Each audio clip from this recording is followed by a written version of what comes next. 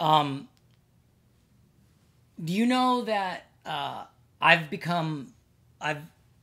like gotten into watching the band that of course everybody knows, Haim, Yeah. and Este, the bass player. I've sort of become fascinated with her. They're all such charming musicians anyway, right? Sure. They have like an amazing thing they do. Yeah, their whole thing is just chemistry. It's like just that they're sisters. It's amazing to watch interviews with them because they'll break into a song or a dance move with no cue, and they all just will in sync as if it was like a choreographed thing, but it'll be impromptu. Okay, but the point of it is Este's bass stank face. Oh, yeah. So when you see her in interviews, she's very ladylike, and she's, of course, they're all beautiful, and she's very, regal, I guess you could say.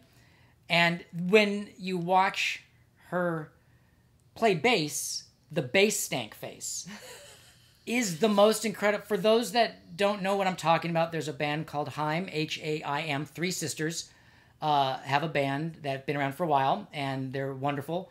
And they're not just, they're wonderful singers and songwriters, but they're also great instrumentalists. Like they're wonderful with their instruments. They're all drummers, and Este, one of the sisters, the oldest, plays bass, and she does the bass stank face.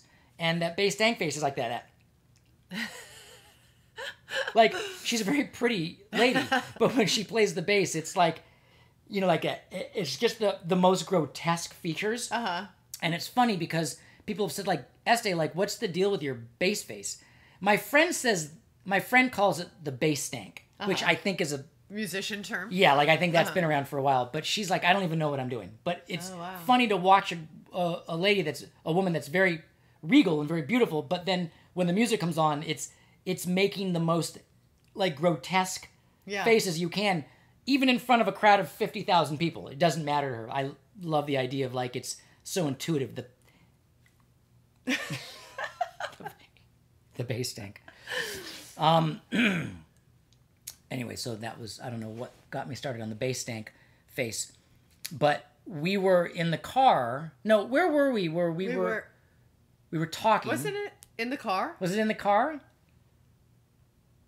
Or was it on the couch? Where we were. And it had to do with... No, we were out. It was in the car because Easton, our youngest, really wanted to watch Clockwork Orange. Our youngest is a cinema guy. He loves movies. Like, he's a big time... He watches a ton of movies and knows scenes and storylines and plots. He could watch one of those films where you watch them and then you're like, wait, what happened? He's like, oh, well, it's because the dad is the thing, and then that comes back, which is why they show the picture of the thing in the beginning. I'm like, oh, yeah, right. Okay, so he's like into Kubrick, and he really wants to watch Clockwork Orange. And I was like, you can't, that's one of them you can't watch. You can watch, like, Full Metal Jacket, which has some gory scenes and a few scenes I had to fast forward through. But for the most part, it's just incredible dialogue and beautiful acting. And then, of course, 2001 he loved. But he really wants to watch Clockwork Orange, and I'm like, it's just off limits right now at your age. And he's like, but why? I was like, he's 12. He's 12. So I was like, it's just got, like, stuff in it that's just not appropriate. So, of course, they push hard when they won't take your the nuance of, like, it's just inappropriate. They go, oh, okay. They go, well, what exactly is it? And they're pushing because they want to get into it. Especially him. Yeah, so he doesn't accept no for an answer very easily. Not at all. The idea of no is like saying, hey, I'm going to say no, and then I want you to argue about it for the next 5 hours. That's what a no means. It's a negotiation to him. I don't know anyone else like that when you say no or something can't be done. Nor do I. Nor do I. So we're in the car, and he's like, I really want to watch Clockwork Orange, and I'm like, it's just not appropriate. And he's like, well, it's, I mean, like, what? What's not appropriate? What's not appropriate?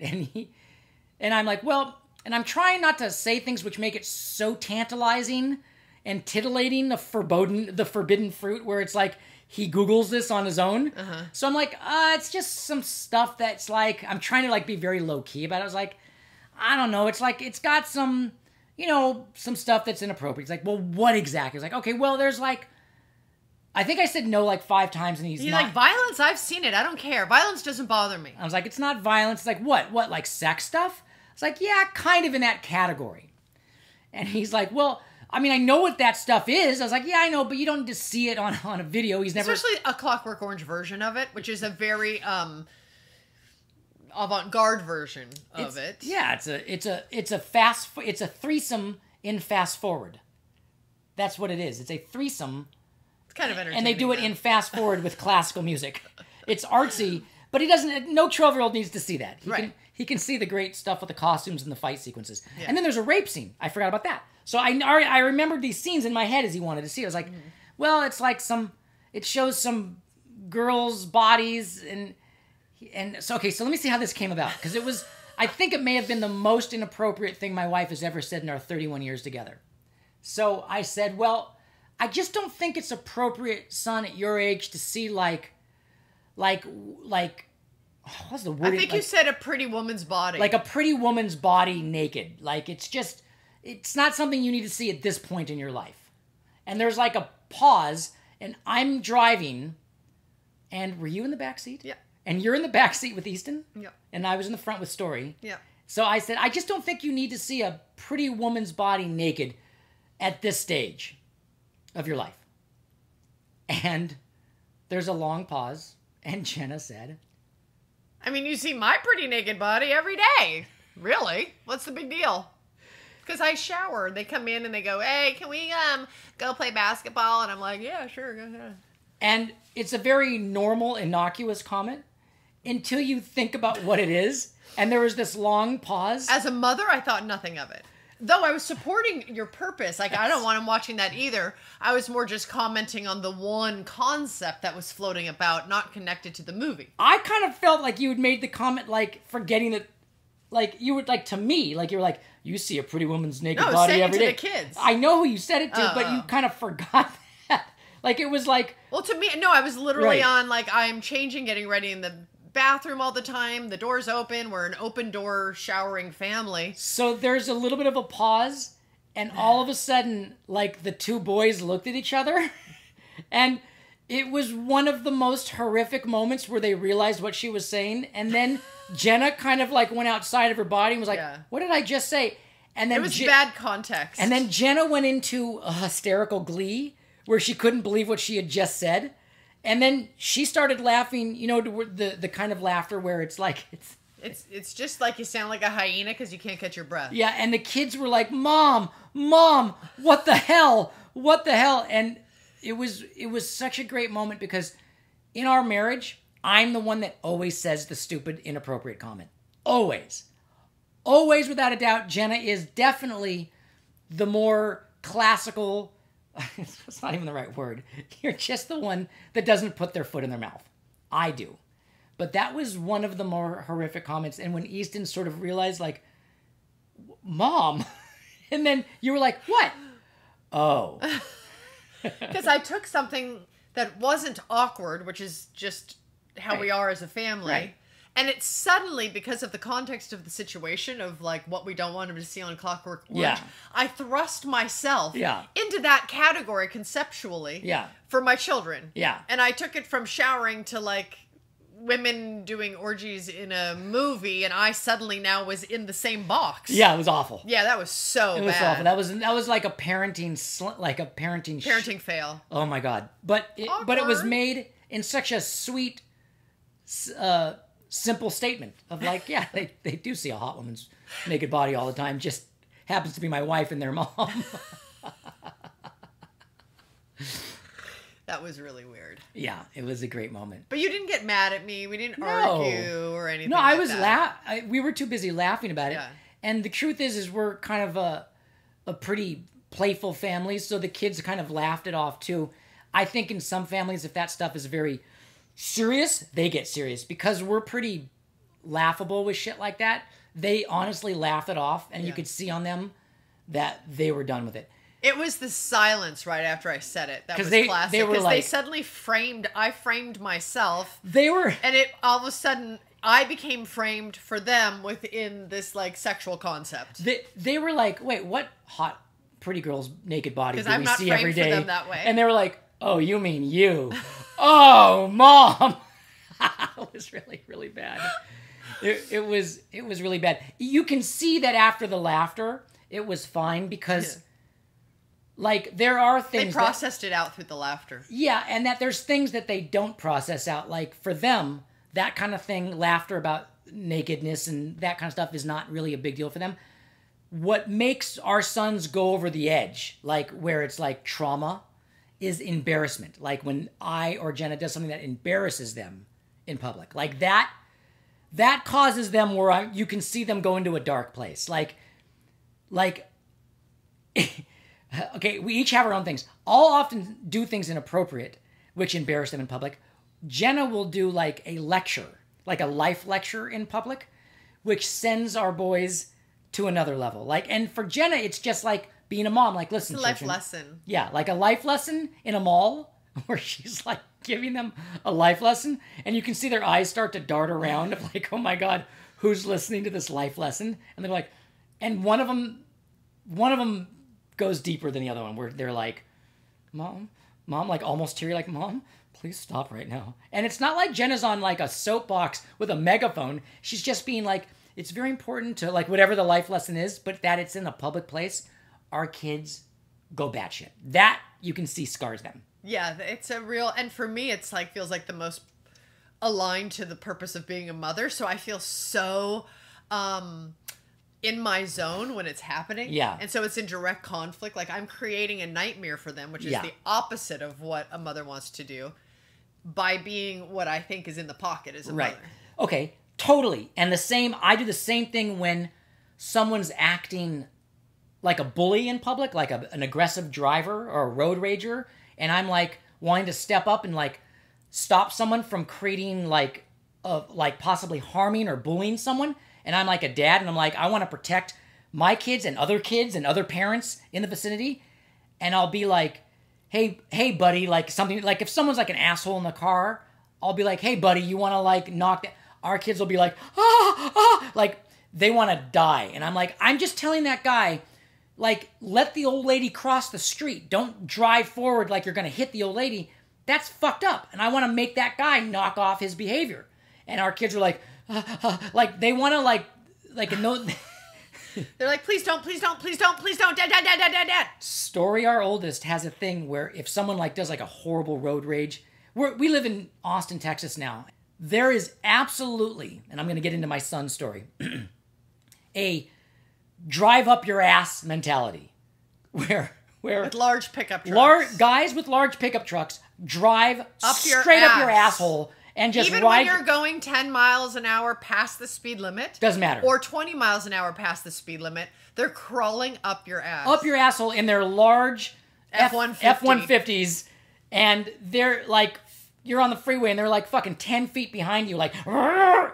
And I'm like, that's fucking dangerous. If I have to stop for something in the road, you're gonna fucking careen over me. So I'll get over and I'll want to give the guy a honk or look, and our oldest, probably not in this state, you know. probably not, but our oldest, if I even have to like do a honk, our oldest like, don't honk. He'll say it, don't honk. And so I had a honk discussion with Story recently where I was like, listen, let me tell you about honking. There is a tap honk, which is a polite way of saying please move or go ahead, like at a red light when no one goes. You could do a tap honk. And Story, our oldest, is like, honking is rude and it is aggressive, don't do it. And I was like, look, it's a very slight thing. It's going to take you years to figure out that's exact timing, but when you get it, you get it. A tap is just like a, excuse me, pardon me, heads up. And then there's like a, which is like a little more. And then there's the, which is the asshole, which I never do. But there is a tap, or a slightly more than a tap, which is degrees of politeness. Yeah, degrees of, hey, wake up. Yeah, our oldest is like, any tapping on the horn is basically tantamount to like, let's get out of the car and beat the shit out of each other. Uh-huh, right. And he hates it. Yeah. He fucking hates sweetie. it. He is a sweetie. He doesn't like it. And I had to tell him, like, listen, you gotta like listen in on the horn tap. Like, there is like a way to go like, where it's like, Yeah. I think that would be the only one that's acceptable to him. If it goes on too long, like if someone's on their phone and the light turns green, I don't honk right away. I give them a second to figure it out for themselves. But then if it's like too many seconds go by where they're not figuring it out, I'll just do a very gentle tap, because we all look at our phone. Absolutely. And he's like okay with that if it's like a long, but he always asks, why did you honk? right. Why did you do that? I said, well, they just were taking too long because they didn't realize the light turned and they're looking at their phone and whatever. But it always has to go through the committee of approval of like, was that a legitimate tap or were you being an asshole? That's the area of our kids' biggest button, is things that embarrass them, that they think we're doing something that's like a scene. Yeah, yeah. It's us doing a tap and a horn is the equivalent of like you and I getting into a fist fight in a mall. Totally. Yes. Like a drunken fist fight. It's the same where it ends up with us embarrassment. tearing each other's clothes off and like getting torn off by the police. That's the same in their mind as like us going on a horn. Yeah. There is also in Texas, this fine state, in this fine city of Austin, not just the guys driving behind you with their F-150s driving up your ass. There's also the aggressive red light tapper. Like you're at the left turn signal, and it turns green. And you're just barely getting your foot off the brake to go to the gas. And I was like, ha! And I'm like, buddy, it's like 100th of a second. What the fuck in Texas? I haven't gotten that one. Oh my God. Now, in their defense, I realize that I have become the slowest driver. Yeah. I've said this before. Yeah, you're a contented kind of just enjoying driving your car. You're not in a rush, except if you're behind someone who's taking too long, then you'll honk. Then you're in a rush. But when you're on the freeway, you drive really slow. I think a man, as he gets older, goes in two directions. He goes in regards to car. He goes aggro guy. That's like, get out of the way, do this, and he's just fucking up, aggravating people. Or he's Sunday driver, arm out the window. I got nowhere fucking to be, even when I do. And I'm that guy. I'm like, I got kids in the car. I don't really need to fucking rush. I'm not going to drive dangerously, and I'm just going to fucking take my time. It's gorgeous here in Austin. Beautiful day. We'll get where we're going. And I've become that driver. Yeah. For sure. Yeah. Because I get honked at a lot. Except you honk if you're behind a red light, you want someone to go. You do get... I don't agree with you on this particular point. Oh, I don't feel like I honk a lot here. I feel like I'm more of the getting honked at. Maybe it's not honking. Maybe it's just, come on. There's chatter. Yeah. You and I have to... Chatter about the person being slow or what they're doing. You and I have to do something about our car driving. It's really the only fights we get in now are car driving fights. I've decided to shut my mouth. Well, here's the thing. But what do you mean by shut your mouth exactly? Well, okay. Be specific. There is an outdoor mall called the Domain here in Austin. It's in more northern Austin. And there is something that occurs when Bodhi is driving and trying to either find parking or navigate through the Domain, because it's a whole outdoor mall thing. So it's a lot of little streets, a lot of stop signs, a lot of pedestrian Very traffic, busy. And some one-way streets and one-way things sometimes. Anyhow, you trying to navigate that whole situation from parking to exiting to entering, you have a bit of a dance you encounter when you do it. And I try to help you, but it doesn't go well. Well, did you notice yesterday when we were there? Yeah. So trying to park, I said, there's a spot right there. We got into a kerfuffle. And the day before. Correct. So I went on the exit Yeah. yesterday. I kept my mouth shut. Okay. And remember, you're like driving in back alleys. And I'm not sure if it's like you think that you have a clever exit. There's like in your mind, you're not just going to do the traditional route out. You have to find the clever way out. But it always ends up in like a one-way back alley running into a dump truck. That you then have to do an awkward 19-point turn to get out. I'm laughing. I don't know, so I'm just going to stay out of it. So I just kept my mouth shut and let you figure it out. I'm laughing right now, but I'm on the verge of divorce. Like, why?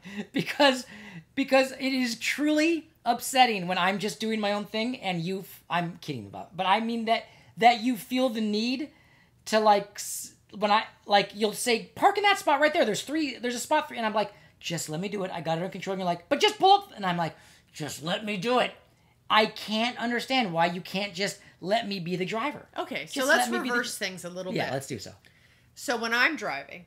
You drive. How often are you pointing on how I should do, there's a spot there, there's a spot there? All I ask you to do while driving is to slow down. You drive fast and you scare me. Every time I drive with you. I don't drive fast anymore at all. You are a fast driver and you brake late. And there are people, I break friends late. of ours. I break late. I There never are used friends to of be a ours break late. that attest that you are a late breaker. Meaning, do you get what I mean? Like she goes to the last second and then stops. Like she's comfortable with knowing she's going to break. Do you friends attesting about things about each other? What, Because I could pull out a file, but I won't. Go for it. No, I'm not gonna. Okay, but you. It'd be better if I had the committee here. You we did an intervention. You break late, and you always make me go. And then she breaks, and I'm like, Jesus Christ! Like I don't know what her foot is doing. Because like, you have no faith and trust in me. Oh well, it is. I do have faith because in our 31 years together, I don't think I've ever been in an accident with you that was your fault ever. You've never been in an accident with me ever. I think we were in an accident once on Never. Los Feliz Boulevard, but it was not your fault.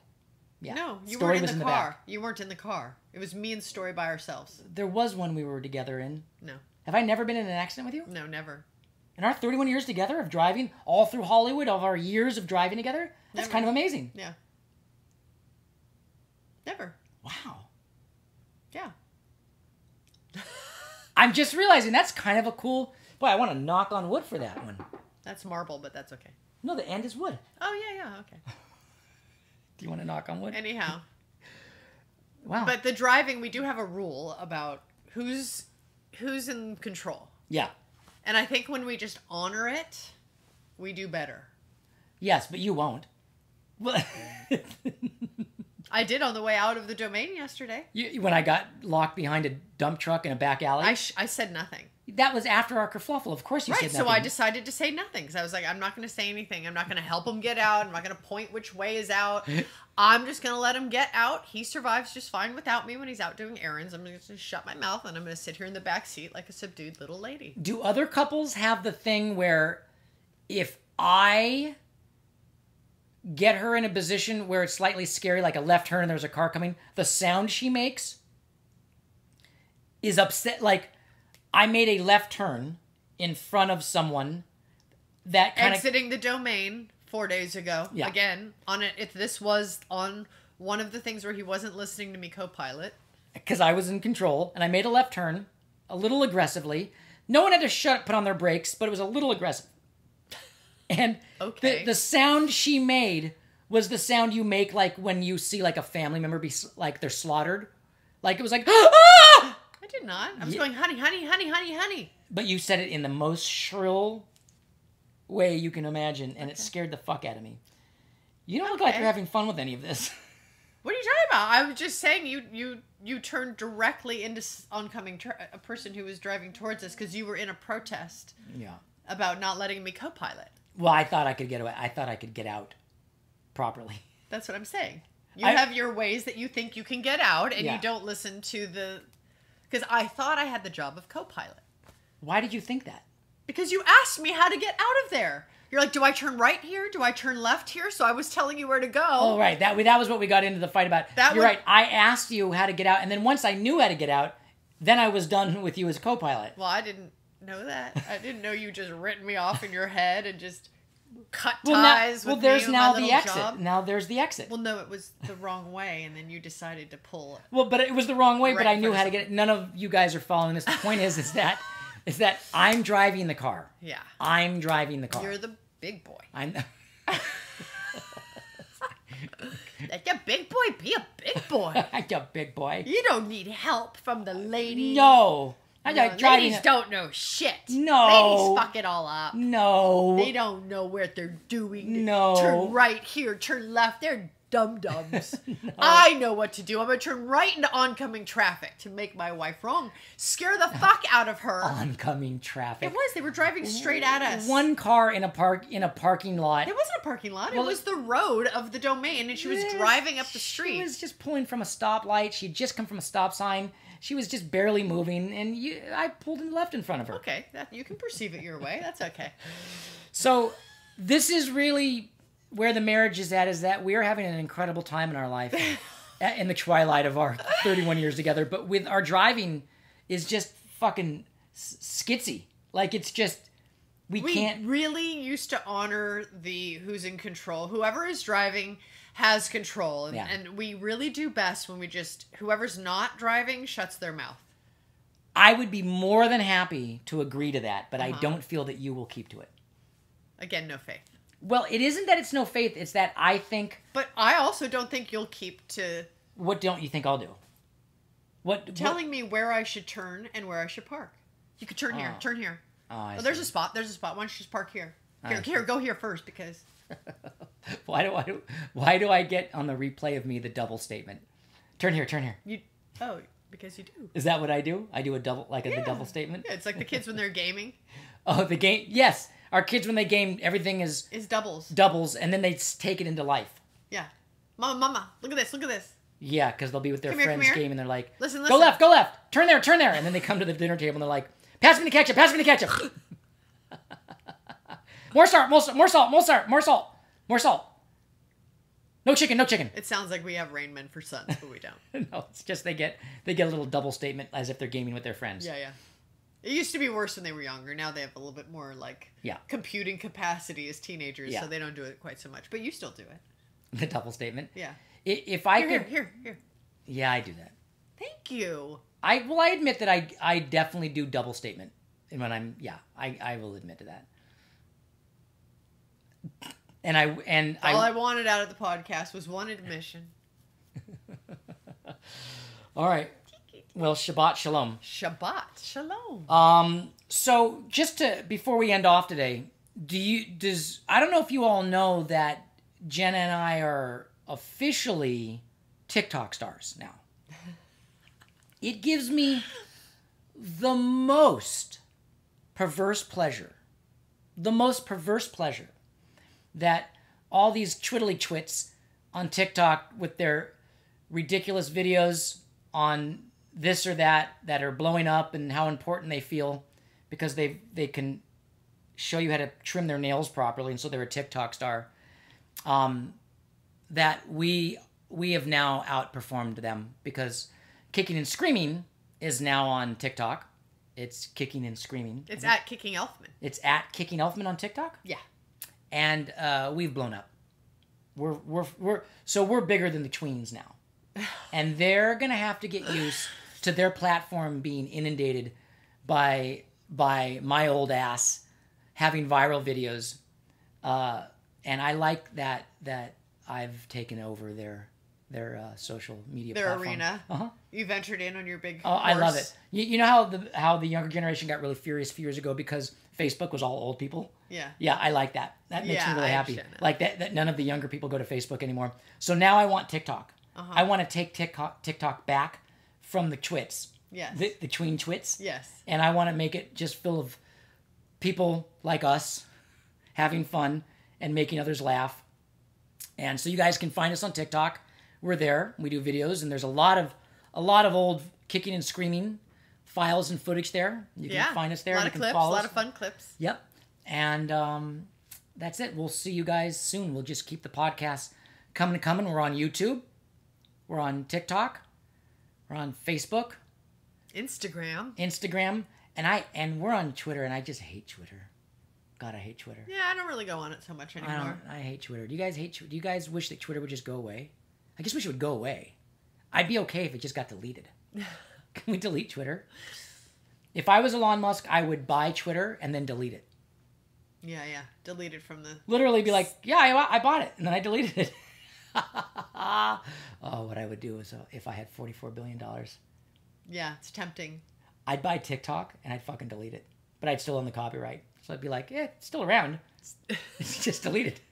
If Bodie Elfman were in power. I would buy TikTok and then delete it. Uh-huh. And then all the kids would be like, they'd be like, wait, what's that bright orb in the sky? Like, all what's that green thing blowing in the wind? Oh my God. What? What? Ah, it's bright outside. Okay. Love you.